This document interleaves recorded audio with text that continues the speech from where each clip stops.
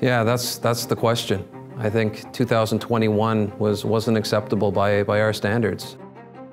You know, we want to be an exciting team, we want to be a winning team, and we want to be perpetually competitive, and that wasn't happening.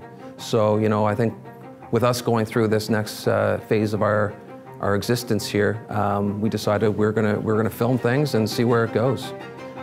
So here we are.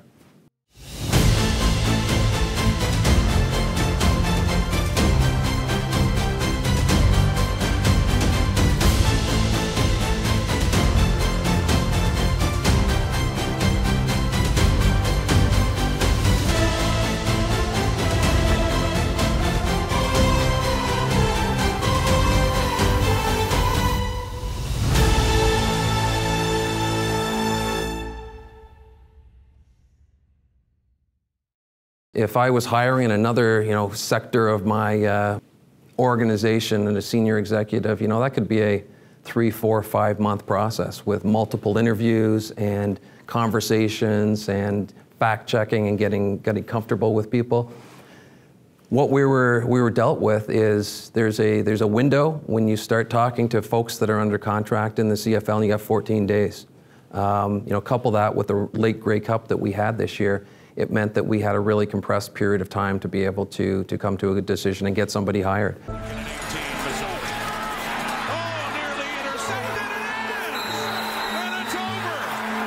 Back-to-back Winnipeg Grey Cup champions 2021. Yeah, shortly after the Grey Cup game, I was informed by the Hamilton organization that both Ottawa and Edmonton had requested permission to talk to me about the GM openings between each respective club. So that week, definitely a quick turnaround from the Grey Cup game in Hamilton to being considered in 2 different places for jobs. Edmonton was, bad football pun, but they were going into the hurry-up offense with their hiring. Of our 3 of our 4 top candidates, we're going to be flying to Edmonton on the Saturday and the Sunday morning to interview do 2nd and 3rd interviews for that job. And our information was that they were going to make a decision on their general manager, likely on the Sunday. Instead of meeting and reviewing things on Saturday, we went into our own hurry-up offense. We briefed Roger Greenberg and gave him an opportunity to speak with Shawn on Saturday morning. Today, Mr. Greenberg, how you doing, sir? You'll do much better if you don't call me Mr. Greenberg. So I don't know what you're used to in the regimen with the Tiger Cats, but here it's Roger and John and etc. So we don't go by formalities or whatever. You always would say that was my father and my uncle were called Mr. Greenberg. I'm just Roger. Followed by a call that we set up with Shawn and Paul Lapalisse that happened, and they both hit it out of the park. The comfort level was there, and I think there was excitement that he was our guy. There's not just one good candidate out there. There's a few, but Shawn for me jumped out ahead. And Paul, our reality is he's on an airplane at 6 o'clock with 2 other guys, and Edmonton's going to put the full court press on. I think he's probably going to be the first candidate, and they're going to give him an opportunity to be GM and a contract. And if he doesn't take it immediately, they're going to move to the next guy. So I think it's a today thing to solve for if he's the guy. Like reading the tea leaves, he wants to come here.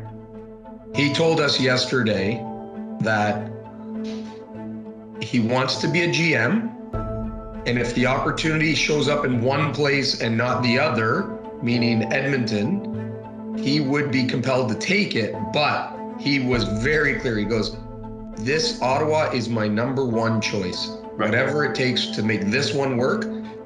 While I don't expect any announcements today, it could get all done today. And then we'll figure out a press conference or how we might do that, tomorrow or Monday. Shawn Burke. I'm good. How are you? Right on. Well, Shawn, I got some bad news. I think we're gonna try to make half the wardrobe in your closet obsolete and turn it into red and black. You okay with that?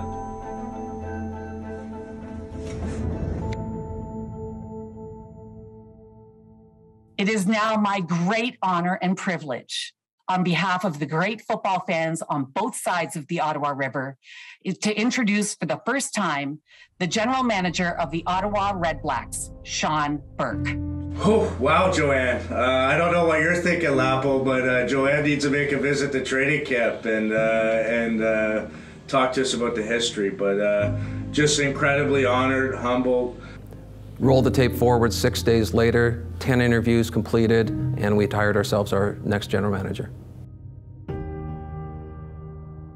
You know, he's somebody I've known in the league for a long time, and somebody always made sure if I saw him somewhere in a league meeting setting, I made sure I spent time talking with him. He's that type of guy, whether it's having a beer at a restaurant with him or, you know, just sitting down talking to him. I always talk to him before every game, and there's no agenda there. It's just he was a good guy I really enjoyed my time with.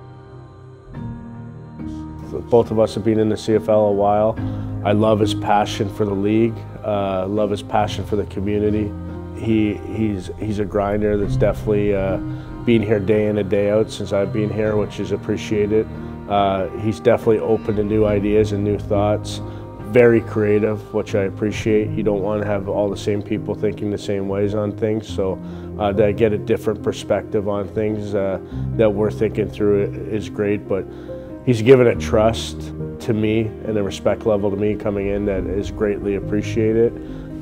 I'm excited for what's to come. I think my first good indication of that was that last game on the road in Montreal, last game of the season. You know, we fought hard to the end, and we fought hard throughout the season. So I think we've got the basis for you know, where we need to go in 2022. Yeah, what we want to do is take our nation along for the ride. I'm fortunate to be in a business that I love and, you know, get to see what happens behind the scenes, and it's fun and it's exciting. I'm not trying to get less games, but I'm not trying to bring it 56. No, this helps. And it's got a whole bunch of more human stories than we get to see sometimes. You know, what we want to do is bring you that and give you a little bit of a glimpse as to, you know, how we go through our days and weeks and months and what it's like to be part of the REDBLACKS organization.